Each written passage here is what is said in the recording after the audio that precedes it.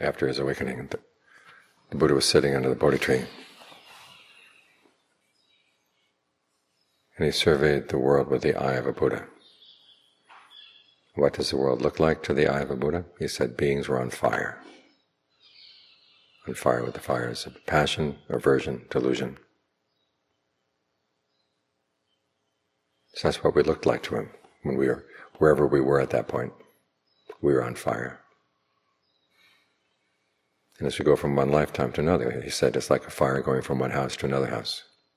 Catches it, burns it down. It moves over to the next house, and the next.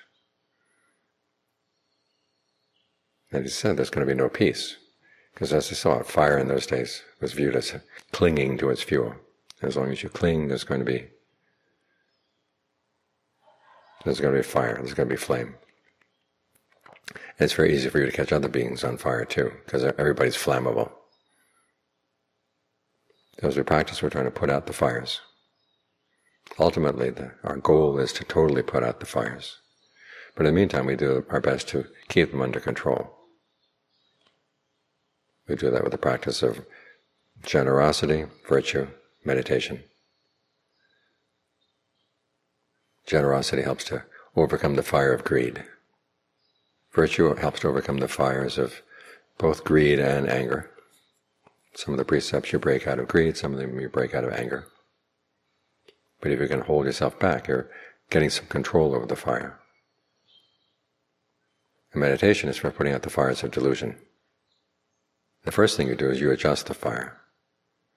When you get the mind into good concentration, the verb the Buddha uses changes from the ordinary burning of a pile of twigs or a pile of wood into the verb for the burning of an oil lamp, jayati.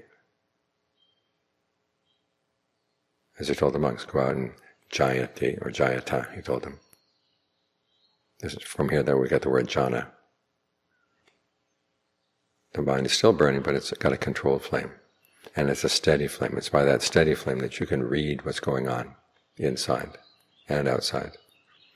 See the movements of your mind clearly.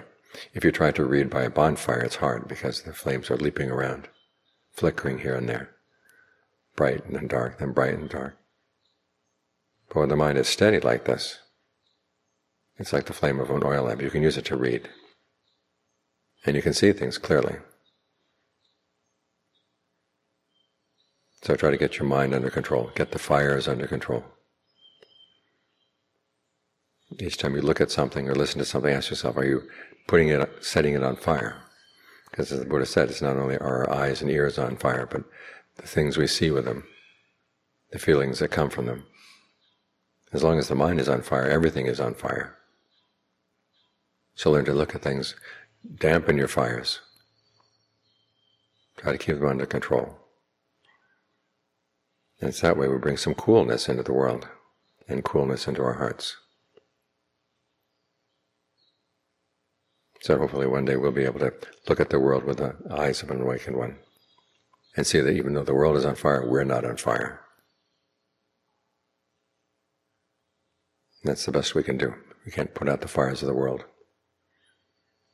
We can try our best to keep them under control. But you have to realize that you yourself are a flamethrower. So be very careful about how you engage in the world. Don't add any more flame to what's already there.